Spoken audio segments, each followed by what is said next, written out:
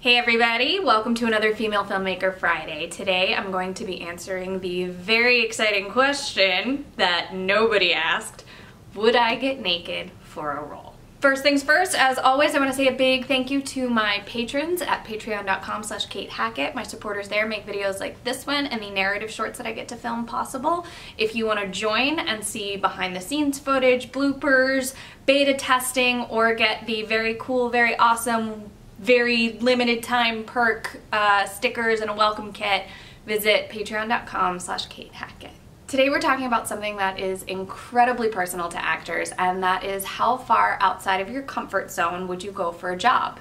And yes, I totally clickbaited this title and said, would you get naked for a role? And the short answer to that, if you're here for that particular answer, is yes. But it's a lot more nuanced than that, and I hope you stick around to hear why. My answer to this question is not going to be every actor's answer, and that's my little caveat before we kind of dive in. So the single most important answer to this question is about safety. Are you safe emotionally and physically if you take this job? And if the answer is ever no, my follow-up is not necessarily to just immediately walk, but you have to ask yourself, can I get to a safe place? So for example, if you have an emotional trauma and the character that you are playing has a similar emotional trauma, is there a way that you can get that to be cathartic for you? Is there a way where you can make the experience of going through playing this person positive? Similarly, if you're ever in a physical situation that you feel unsafe in, is there a way you could go to the director or the producers and say, hey, this doesn't feel safe, can we make it safe? If the answer is yes, then great. You should definitely challenge yourself and take those jobs. If the answer is no, that's, I think, the line. Going beyond your comfort zone is a good thing. You as an artist and as a person should never settle. But being unsafe is obviously not a good thing, and you have to learn to tell the difference.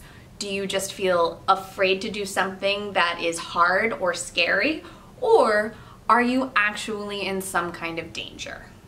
So for me, being asked to undress isn't necessarily unsafe. So we're looping back to this clickbait title, I promised. In fact, I think it's kind of liberating. I don't get asked to do it, obviously.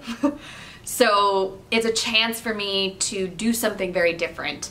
I'm also honestly a little bit afraid of it, and I don't like being afraid of things that can't actually really hurt me. So it's a side that I want to embrace. I think taking risks is an important thing for an artist to do, and I don't like feeling like I have stumbling blocks, so pushing through those is really important for me.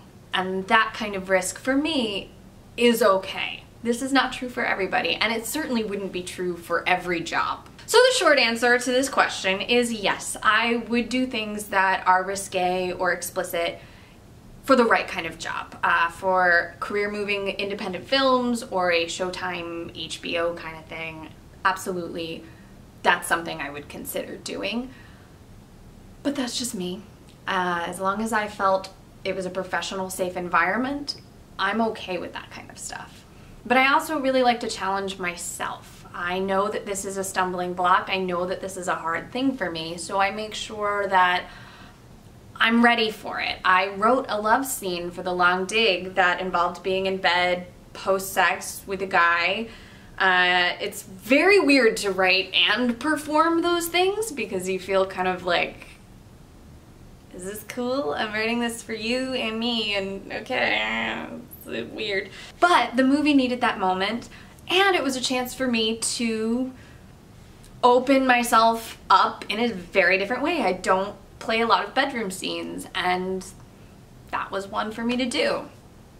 I don't shy away from stuff even if it makes me nervous. Part of the reason that I did some of those sexier photo shoots last year was because I get stuck in a cute girl next door role a lot, and I wanted to just try something different. And it was great. It was really fun and liberating and weird, and I had to get over a lot of like, I like standing like an idiot poses.